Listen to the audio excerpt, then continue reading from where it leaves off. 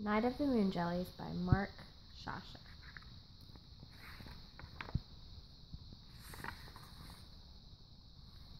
The summer I was 7, I helped out 2 days a week at Margrave's, a seaside hot dog stand that made the best lobster rolls in New England. It was named after the owners, my grandmother Mary and her sister Grace. One Friday morning, I woke up at Graham's and grabbed my apron on the way out the door. Along the beach, I picked up pieces of sea glass, worn and rounded by the ocean. Then I found something that felt like jelly. I put it in a plastic bag with the sea glass, poured in some seawater, and ran the rest of the way to Margrave's. Graham was already there, getting the stand ready for opening. She hugged me, and a puff of flour rose up from her apron.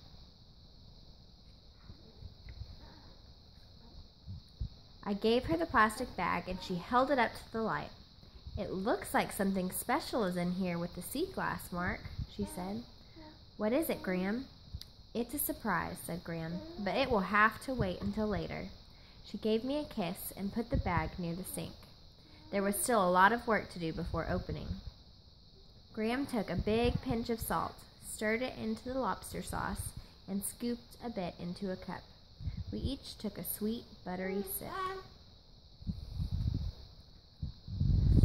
Graham folded and pinned my apron to make it fit, then put a paper hat on my head. She started to shape hamburger patties while I stacked them between sheets of wax paper. "Good morning, you two," boomed Uncle Al. He switched on the grill and sprinkled it with slices of pepper and onion. Graham started and fried clams, while I checked the ketchup, mustard, and relish jars. I was also in charge of straws and napkins. Aunt Grace walked in, tying her apron just as the first customers drove up. Cousin Raleigh appeared around the corner with a stack of umbrellas on his shoulder. I cranked them open as he dropped them into the holes in the tables. Behind us, the stand had filled. 3 lobster rolls, 2 orange sodas, burger, 3 fries, 2 chocolate shakes. Fries crackled, cheeseburgers sizzled. "More rolls," called Uncle Al. "Rushing through," Graham said, carrying a kettle of clam chowder up front. "Low on straws," Raleigh shouted. I hurried to fill the box. Finally, the seats facing the water were empty again. "Let's have lunch while we can," Graham said, bringing over a tray of lobster rolls and onion rings. We ate where we could watch the boats. "I think it'll be even busier tonight," Graham said, "and we're out of onion rings." She opened a bag of onions and sliced them into loops. We dipped them into sticky batter, then into breadcrumbs. Uncle Al hauled the popcorn machine to its nighttime place on the counter. Graham filled its tray with corn kernels and butter sticks. Uncle Al switched on the inside lights. 4 popcorn, 4 orange sodas, 2 burgers, 2 dogs, 6 vanilla shakes. "Cheese!" yelled Uncle Al. "Right here," Aunt Grace said, dropping a stack of slices on a plate. Customers crowded the counter. Radios blared baseball and music. Horns beeped. "Ketchup's low," shouted Uncle Al. "Lobster rolls ready," Graham called. Pots clanged. The register rang. Customers waved as they drove off. I ate a cheeseburger. It was a busy, noisy night.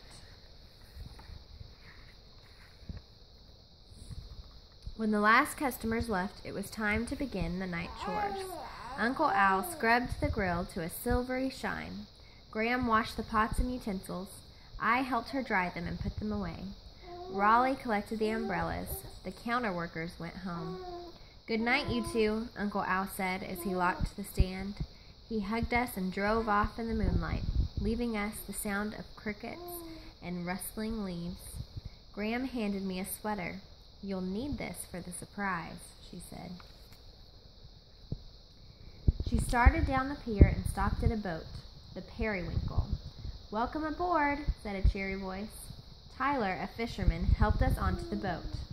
"There's hot chocolate inside," he said. Tyler threw the ropes onto the dock and climbed up to start the engine. The engine roared as we headed out to the dark sea. "Let's go in to keep warm," Graham said. The cabin smelled of hot chocolate. The lights along the shore got smaller and closer together.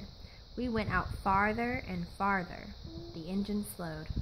Graham held up the bag of sea glass and jelly. Something sparkled inside. "It's a moon jelly," Graham said. I almost dropped the pot of chowder when this moon jelly flickered in the bag near the sink. The engine stopped suddenly. Graham peered out the window. "Tyler's found the place where this belongs," she said with a smile. I bounded out of the cabin. Thousands of moon jellies stretched along the sea in every direction. I opened the bag and poured out our moon jelly. Now it was with the others. We stood on the deck and watched the shimmering sea. After a while, Tyler started the engine and we headed home. At the dock, we thanked Tyler and walked to Graham's. She made chamomile tea and put some melon on a plate. She held up the pieces of sea glass to the light, then put them into a small box. She was writing something on the box when my eyes began to close. It read, "With love to Mark from Graham, Knight of the Moonjellies."